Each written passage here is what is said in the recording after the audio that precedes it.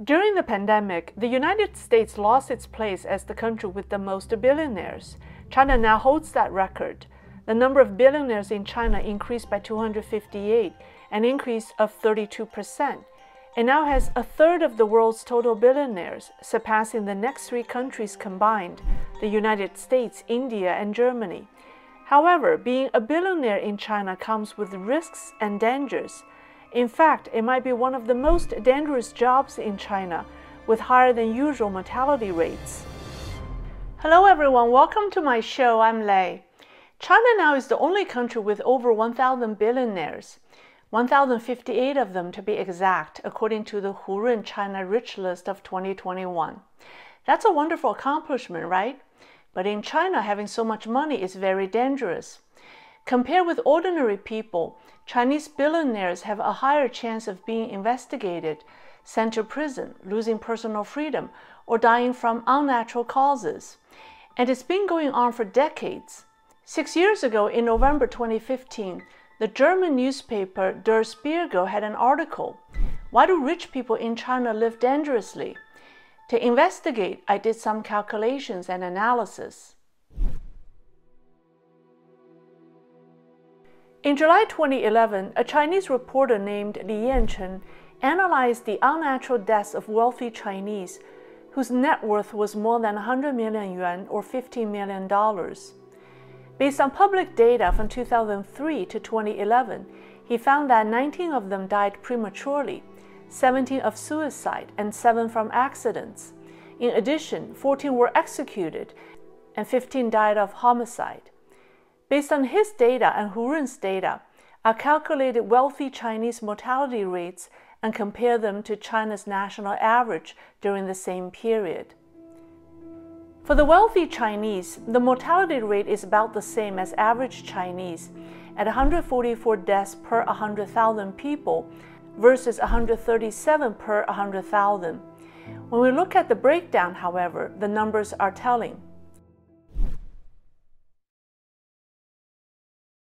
Wealthy Chinese are half as likely to commit suicide and only a third as likely to die from accidents when compared with average Chinese citizens. But they are 3 times more likely to die from homicide and 3 times more likely to die prematurely. And most alarmingly, they are 10 times more likely to receive capital punishment sentences and be executed. China's national average for capital punishment was 2.5 in a million people, but the average for wealthy Chinese is 25 in a million. We all know statistics coming out of China aren't accurate in the first place. The reporters' numbers might also be understated. But my point here is not about the actual mortality rates, but rather it's about a comparative or relational study of the mortality rates between two groups of Chinese people.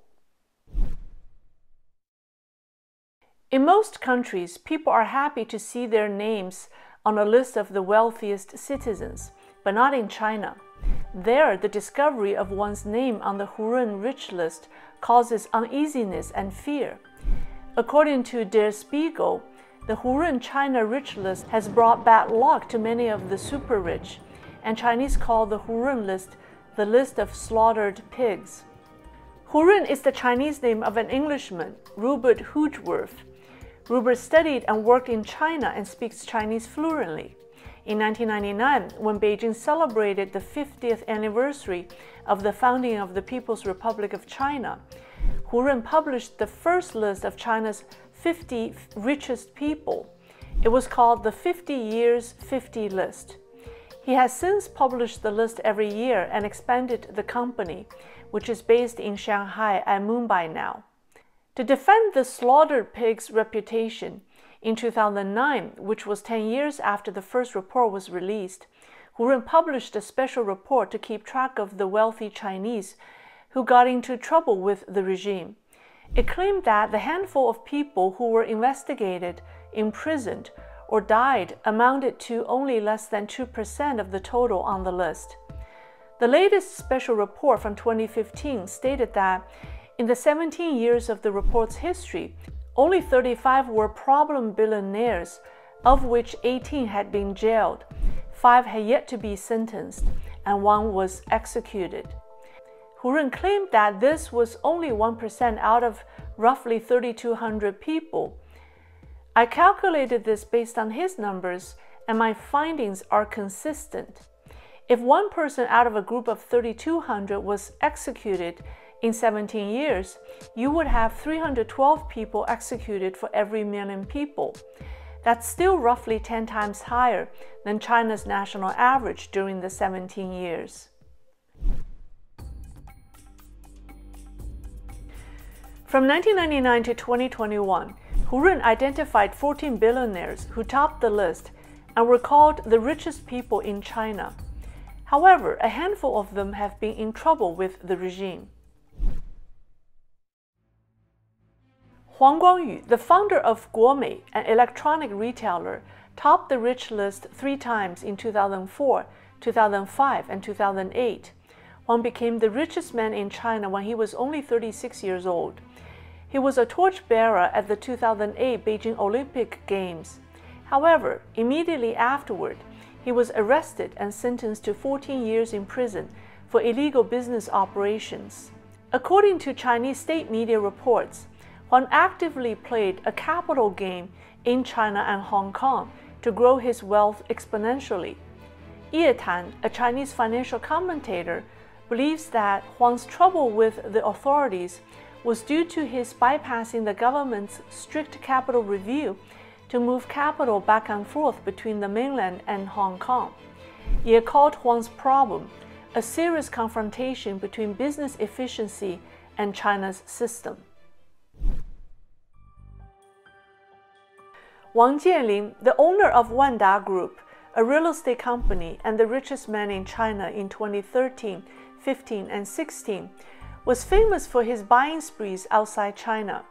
According to incomplete statistics, from 2012 to the beginning of 2017, Wanda made over 20 large investments in Europe, America, India, and Australia, with a total investments of $30 billion, including AMC Theaters and Hollywood's Legend Entertainment. 3 companies, H&A, Anbang, and Wanda, were investigated by authorities for their exuberant overseas investments. As a result, both Wanda's stock and bonds were hit. Its Wanda Cinema stock was suspended for trading after a crazy sell-off, and rumor had it that Wang was not allowed to leave China.